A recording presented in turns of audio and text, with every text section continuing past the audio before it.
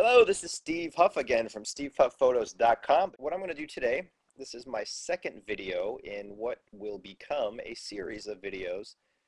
And this one is going to show you how I sometimes process a portrait. First of all, I want to say that I am not a professional with Photoshop or processing. I'm not some guru. But a lot of people have asked me how I get the look I get. So I just want to show you guys what I do in Photoshop to get the look I get. That's basically it. There's a lot to learn in Photoshop, and I cannot say that I know it all because I don't. But for now, we're going to work on this portrait. Let me open it up. This is a shot I took when I was testing the Leica 90 Summicron lens. So first of all, I opened up the RAW file in Adobe Camera Raw. Opened it in Photoshop, which then opened the RAW file in Adobe Camera Raw. And I might have already tweaked this a little bit, but what I'm going to do today is I'm going to give this image a more moody feel, which is what I do a lot. So again, like I did in the last video, I'm raising the black level up. Now you're going to say, oh my goodness, that looks horrible, but I'm going to give it some fill light. And you're going to say, oh my goodness, that still looks horrible. So what I like to do for the extra moodiness is take the saturation down. You can see what I just did. I'm going to take it down a little bit more. We might even turn this image into black and white, and I will follow through and show you exactly how I do that. Brightness and contrast, I think I'm going to leave it alone. Let's see what the contrast slider will do for me here. I'll leave that about right there. And we're good. We're going to move on to sharpness, which I've already done.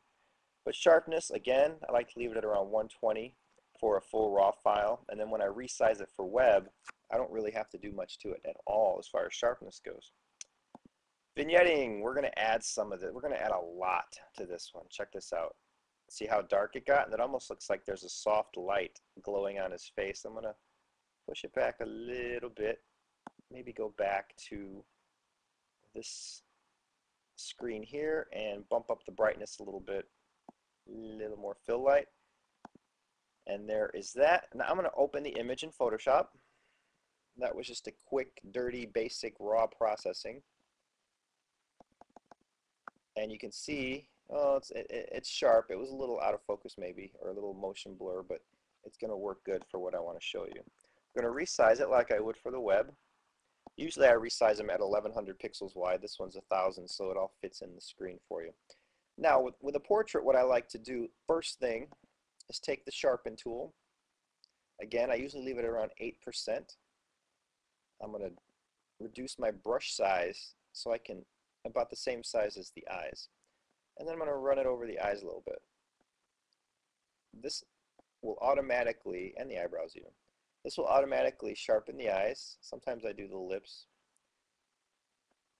And what I also like to do is grab the dodge tool, set it to midtones at about 10-11%, and lightly go over the whites of the eye, the whole eye actually, eyeball. We're going to go over this eye here, and that brightens them up a little bit because the eyes here are a little dark.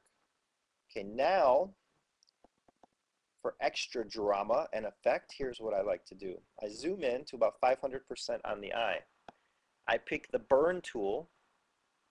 Here my brush size is set to about 6, midtones. I got the exposure at about 30. I'm going to actually change that to shadows. And I'm going to outline the eye kind of carefully, even up here. You can see what I'm doing, but here's the most important part. Outline right here, and it will darken that, and you'll see when I zoom back out the effect it has. It adds quite a bit of drama to the eyes. Now a lot of people ask me if when I do this, or they see the finished product and they're like, wow, what kind of camera are you using? Does it come out of the camera like that? And of course you're not going to get any camera to outline the eyes like this and accentuate them. I just like to do that again because it makes the image a little more dramatic, and sometimes it's fun to mess with. Now there are times when I don't do anything to a portrait when I want to just have a natural look. This is just when I'm bored and I'm messing around. Sometimes I'll take this and I'll also darken this line here. Now we're going to go back out to 100%, and you can see the eyes look way more dramatic. They're outlined. It just has a really cool look to it. So now what I'm going to do with this image, I actually am kind of happy with it like it is, but I have Nik Color Efex Pro installed on this computer, and I'm going to open it up. And I'm going to show you what I can do with some of these filters. We're going to go to the Darken/Lighten Center filter. The Place Center button I'm going to place right here on his nose. Now these sliders, Center Luminosity, this shows how much brightness it's going to give to where I place my center point. The Border Luminosity, if I want to add more vignetting, I can take that down or I can take it up. I'm going to take it to about 60-ish%. Center Size, that's how the size you want the glow on the face, the light, the luminosity. So I just slide it until it starts looking how I want it to look. So right there I hit OK, and it added a little glow to his face, almost like I have a light source hitting his face. Now when I took this image, it was in my son's bedroom. He was sitting on my son's bed. My son has a blue wall, and there was just window light coming in. So there's no kind of lighting except the natural window light. So now there's that. I'm going to flatten the layer because that creates a new layer. And there's the finished image. Let's open up the JPEG and see the comparison. Look at that. There's the JPEG that came out of the camera. Okay, we're going to blow it up. And here is the image after I processed it. Now, see the drama and the effect it added to this image? He looks serious. He looks tough. He means business in this image. He can also look like he's thinking. I'm not going to get into the image, actually. I'll be here all day. But I much prefer the processed image. Again, processed, and there it is before. What a difference. So this is like right out of the M8. So if you shoot JPEGs with the M8, this is what you're going to get. Not that this is bad, because here you can adjust the hue and saturation. You know, you can kind of mess to try and get kind of close to this one. But right there is where it's at, right there. Sometimes what I also like to do is take the burn tool, make my brush a little bigger, and darken in the edges a little bit even more. I'm a huge fan of the vignetting. It just draws attention to your main subject and puts the focus there. So now what I'm going to show you really quick is a quick and dirty black and white conversion using Color Efex Pro. Basically, you can pick a filter color, which I usually don't do, and then you just adjust the brightness and contrast to what you want it to be. You can also choose tonal enhancer or dynamic contrast, which really gives you the contrast, but that's usually too much. So we're going to go back to the black and white conversion, give it a little contrast, and let's see what happens. Boom. Now, for some of you, this darkened edges here, the darkened edges are a little bit too much. If I knew I was going to go black and white and use this tool to do it in the first place, I wouldn't have added all that vignetting because this would have added some already. But you can see the difference, color, black and white.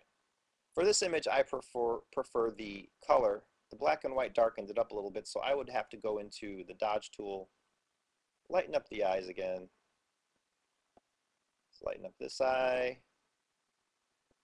You know, there you go. Black and white, color. And again, the original JPEG.